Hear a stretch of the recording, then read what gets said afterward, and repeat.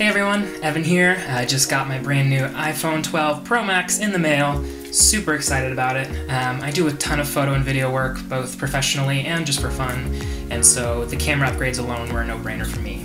So without further ado, let's open it up. Woo!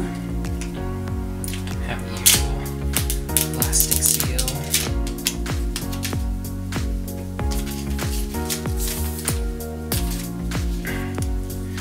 First thing I notice is this box is way thinner than previous years. I'm sure that's because there's no power brick in here, which I'm totally fine with. I have way too many USB bricks anyway, so always down for changes that are better for the environment. Apple always does such a nice job with the experience of opening the box. Ooh, there it is, right away. Man, this thing's gorgeous. You can see right here. I went ahead and got the white and silver one this year. Usually I go for a new color option if there is one, but I've always loved white phones and I haven't had one in a few years now, so wanted to go back to it. It just looks really clean. This glass is gorgeous. You can look right away at the camera lenses. They've got that subtle clear glass behind them. It just looks really sleek. Ooh. Huh. This is new. I don't think previous iPhones have had this. The paper that it comes on has little icons for the various buttons, kind of giving you a quick indication of what's what.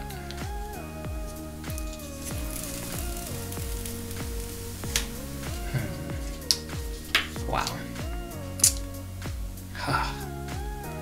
I am so glad, like everyone else, that they went back to this sharp edge design versus the rounded edges. It feels so much more premium, and the edges are super shiny and pretty. If you look at the silver on the edges, just so chrome and pretty. Right away, this phone feels heavy. It feels very sturdy. It just feels ultra dense. It feels like a nice, solid machine. And then beyond the phone, a little different this year. Like I said, you only got the cable, which is a USB-C to Lightning cable, and no brick, just some stickers and some info, along with a little SIM ejector tool in the box. But very minimal. That's it in the box. Very minimal box. Several hours later, finally up and going after transferring all my content. Just had a few minutes to play with the camera, and right away I can tell the low light's even better. Like, I'm going from a 11 Pro Max, which already was a pretty good camera, but arguably the wide-angle lens was pretty hard to use unless it was really bright out. But as you can see here, this guy in my pretty dark room right now, it's working pretty well. Hey. Yeah, and then the 2.5 instead of the 2x lens, 65mm, looks crystal clear, and really good depth of field too.